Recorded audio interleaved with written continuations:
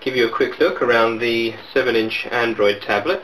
The unit is very sleek, very neat to hold. It's got a 800 by 400 screen, and the dimensions of the unit itself are 19 centimeters across, 12 centimeters tall, and it's about 1.5 centimeters thick, but that's beveled slightly, if you can see.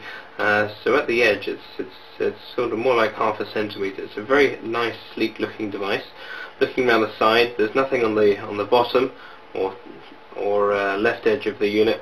On the top you've got a rocker, which is actually your buttons for home and back, and on the right hand edge you've got a pinhole, which is actually for reset, a trans flash slot for memory cards, so you've got any your expandable storage with your memory card, USBs, physical power on and off switch, so you can actually turn the power off and on there, as well as software buttons to turn the phone on, your headphone socket and the charge socket. So a very neatly packaged device, and the slot there is for the speakers. This neat little pad, incidentally, is just the way that it comes packaged in the box, and makes a nice way to demonstrate it on the table here. So taking a look at Android, it's a 1.5 build of Android, which comes pretty much configured like this, with a clock and weather widget. I've added these apps from the programs menu onto the front screen, but otherwise this is pretty much standard how it comes. So you've got your normal Android functions, such as Gmail. Obviously you sign into your own Google Mail account, but I've signed into mine here just to give you an idea of how Gmail is working quite nicely. Perhaps if we go into one of the emails, if I look for one that's maybe a little more exciting than just text, if we say show the pictures in there,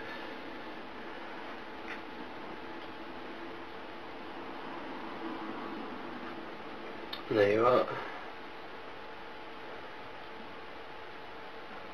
In terms of browsing the internet, which I think is what most people are using this sort of device for, we go into the main Android browser. You can install other browsers on here, such as Dolphin, the Opera browser, or Skyfire, but this is just the standard Android browser.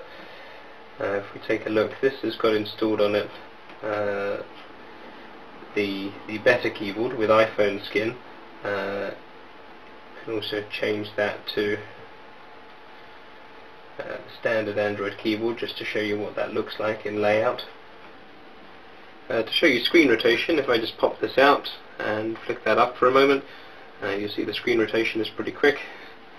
For most of this demo, I think I'll probably leave the unit lying down, as it's easier to show you on the video. Perhaps I'll do a few screen rotations for some of the web pages. Okay, let's take a little look at loading web pages.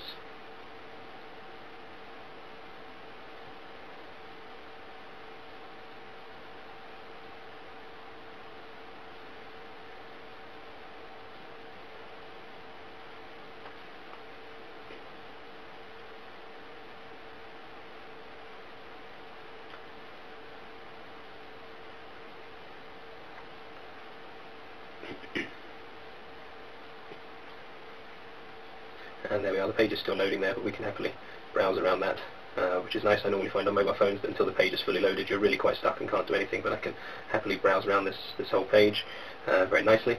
It isn't multi-touch, so I can't do a pinch to zoom, but nonetheless the inbuilt zooming functionality of the browser responds very quickly.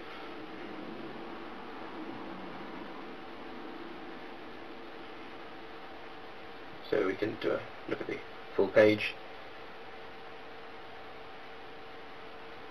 and move around quite nicely there. One of the nice things about this device having USB ports on it is that supplied with the device is a mini USB cable that upgrades to a female USB socket, so we can actually connect to that a keyboard. I'll give you an example. So if we wanted to So for example, I could, using the keyboard, type in a lot quicker if I want to go to another page.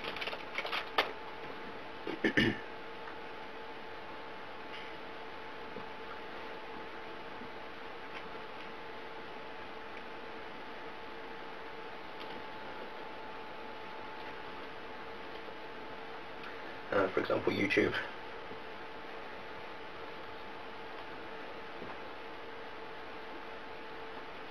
And then also you can see the multiple windows that you can switch between quite easily.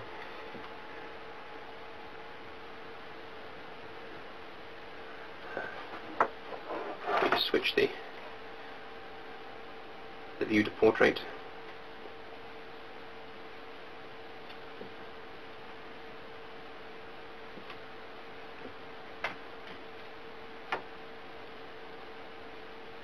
And switch back to YouTube. So browsing very competent there.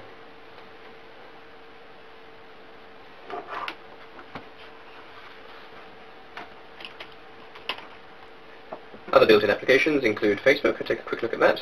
I'm signed in here under my account, but just to give you an idea about how the interface looks on the nice big screen here. Let's just take a look at that.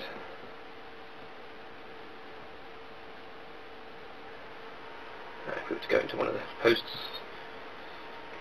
write a comment. You're given in this build of Android an on-screen back button, but you also have the back button at the top of the unit. You've also got the on-screen home button, as well as a button at the top of the unit which functions as your bring up your bottom menu, which is different for every application.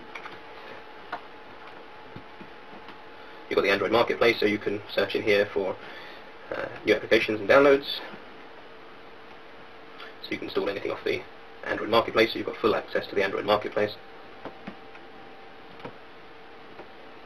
You've also got on here documents to go. So you've got Word, Excel, PowerPoint and PDF. Word, Excel and PowerPoint you can create, as well as read existing documents and save them back to an SD card, and the PDF is just a PDF reader. This application actually requires an SD card to be put into the device. Generally Android, a lot of the applications are designed to have an SD card in the device, so although there is flash storage built in, you'll want to use a trans flash card to put things on. Then I've got an 8 gig trans flash card, so if we just pop that in, it goes in like that. Android will tell us we've got a trans flash card built in, so if we go to documents to go, now we can go into Word to go. We can create a new document, and we can type anything we want in there. Save that.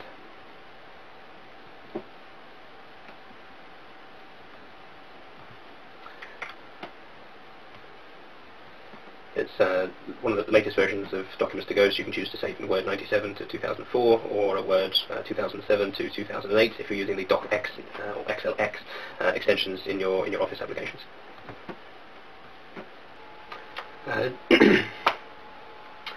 Just to show you also Excel to go, where I actually have an Excel document already on the micro SD card, and it's an Excel document created in Excel 2007, so it's the XLSX extension, and Documents to Go has no trouble loading that, albeit a very simple spreadsheet. All the data is there. Some of the basic formatting changes that I've made, some highlighted rows are there, etc, etc. And I can make changes to that, save that in Documents to Go back to the micro SD card, and use that on a PC. Come out of there. You've also got Slideshow to go, which is for compatibility with Microsoft PowerPoint. I'm not a user of PowerPoint on the computer, so I certainly don't know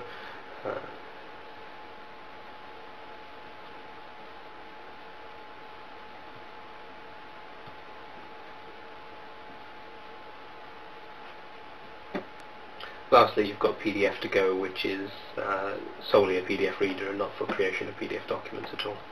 Along the top of the device you've got a software button. You've got the first one is for the home screen, so if we went into a page we can get back to the home screen. You've also got the settings button, which brings up the context sensitive menu at the bottom of the screen, and the back button.